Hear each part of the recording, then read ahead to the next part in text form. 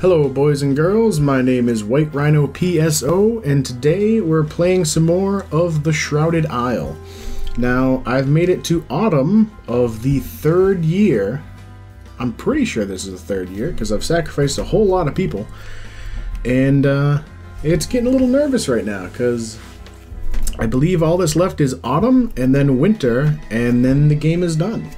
And so far, I've been able to keep all the families happy, except for Yosefka, but they only dislike me because I killed one of their people last season. And all 5 of the tenants are still above their danger lines. Still no event. Ignorance is still being encouraged by Chernobog in his fantastical dream visions. And I'm still being asked to bring him the pervert, which I think I might do this season. Just because ignorance is getting toward the line, and I think everything else should be able to survive the transition from winter into the end of the game. And so, first up, off to House Kegney. I have never had this happen before because I've never gotten this far, but I have an inquiry, and nobody left in their family has something I can question. Huh. Alright. Well, I don't want to pick Danica, because discipline's high, and fervor is already low. Which means I don't want to pick Nadej, because obedience is fairly high, and fervor is pretty low. Which means... oh, well... I gotta pick the pervert anyway, because I wanted to give my god the man he's looking for. Next up is House Yosefka, who give me no inquiries because they really dislike me, but I know everything about their family regardless.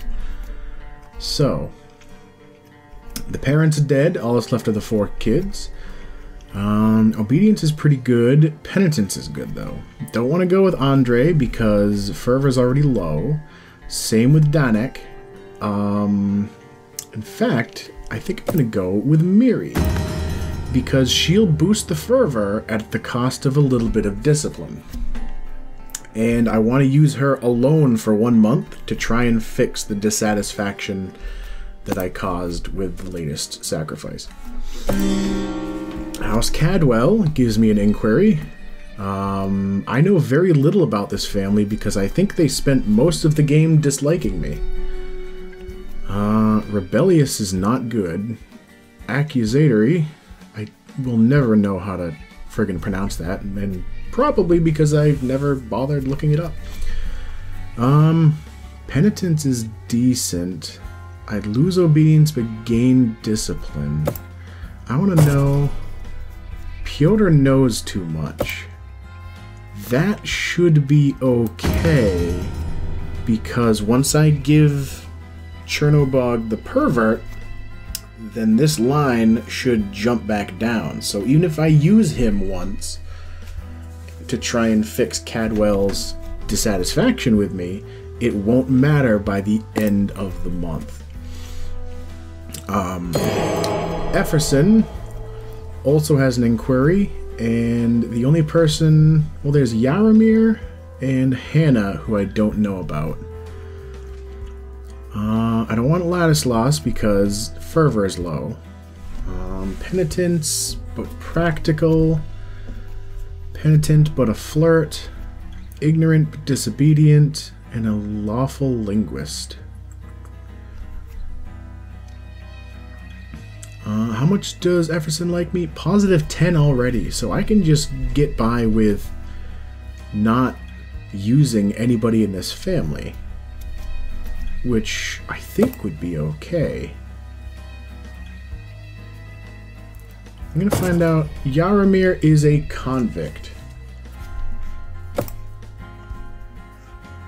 I'm gonna grab him just because I don't know. I don't really have a good idea of who else to pick. Because Svetlana and Hannah are both ignorant, which means they would bonus to ignorance, but I don't really need to keep it this high after this month, I don't think. Meanwhile, they would lose me disobedience and penitence, or they would lose me obedience and penitence, which I think are at a decent enough level where I could get away with choosing them. Or I could get away with those becoming the next Chernobog want. House Blackborn is a positive 5, and I know a lot about the family. Narcissist. These guys know too much. That's a 50. That's a 54. Stubborn. I think I'm going to check out... Bogdan is a linguist. So I could choose him, and it would lower us ignorance, but give us penitence.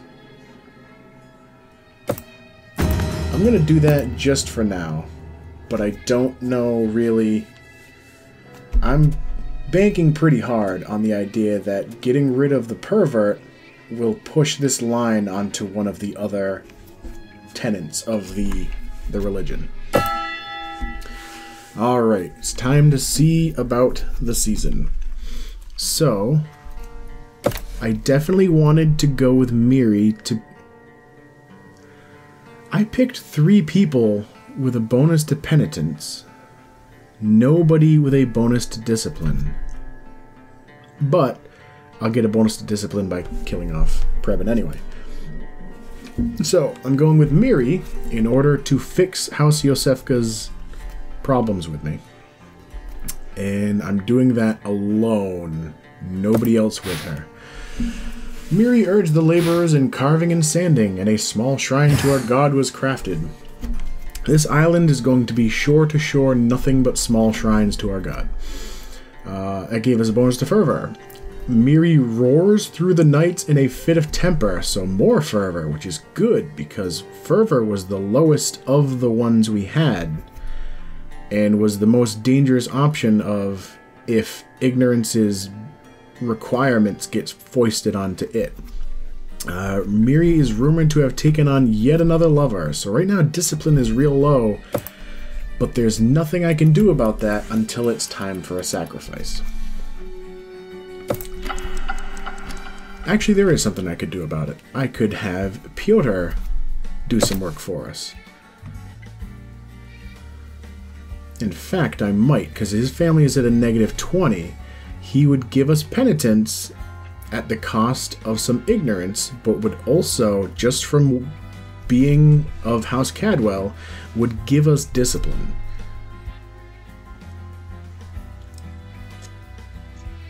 In fact, I think I'm going to do that. Yeah. So, Pyotr works alone. Oh, that's harsh. Pyotr seized forbidden desserts and fine cloth, ensuring steadfast focus on prayer, so we get a bunch of discipline back.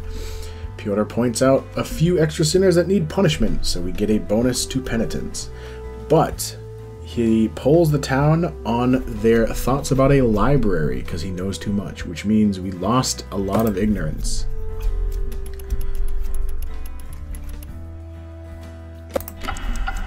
The next month, are there any events? No events this season. That's kind of weird. I was going to go with Bogdan, but now ignorance is really low.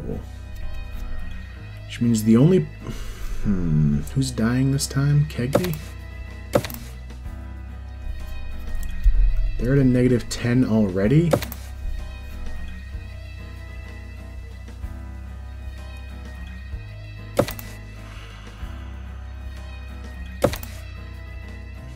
I have to try it. If I go with Kegney, that gives them a bonus to their opinion of me, which is going to be useful for when I sacrifice Preben.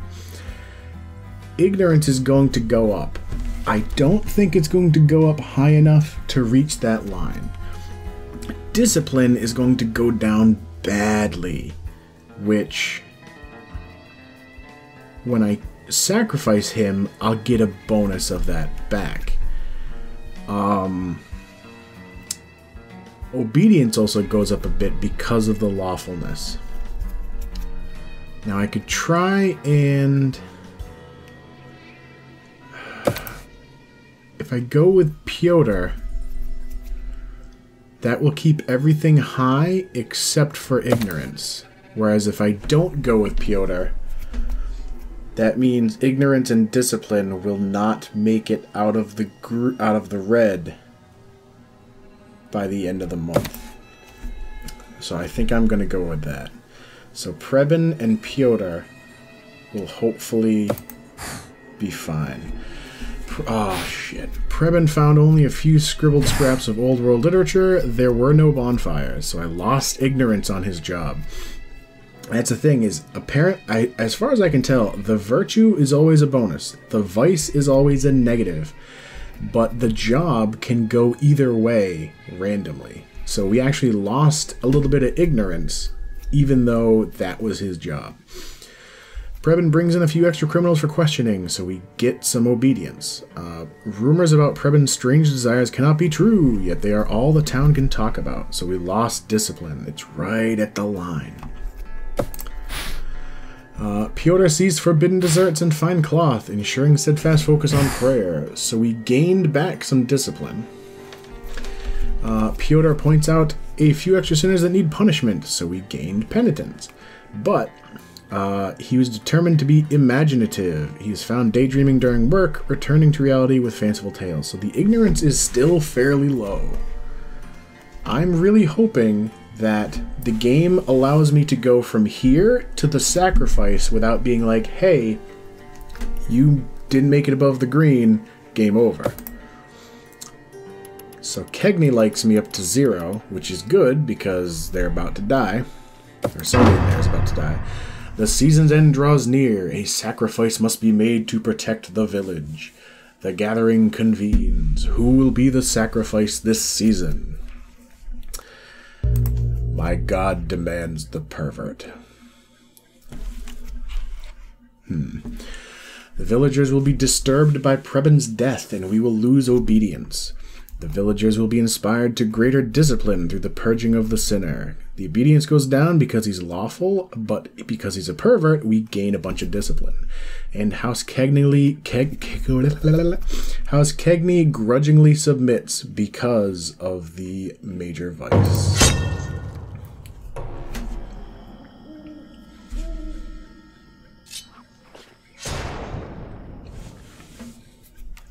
There's a whole lot of blood in one old pervert. Through sacrifice, thy will be done. We sacrifice the life of Preben in the name of Chernobog and the good of our people. Our condolences to House Kegney. House Kegney solemnly mourns Preben. Their approval only drops 30, which brings them to dissatisfied, but not rebellious. All other houses go up by 5. Cadwell is curiously happy with this outcome. The villagers praise Chernobog for ridding their community of a blighted soul. We gain discipline, but lose obedience. The night before the new season, a whisper caresses your dreams. My most beloved, you struggle so pleasingly. Encourage discipline, denial of worldly pleasures. The rebellious one, give her to me.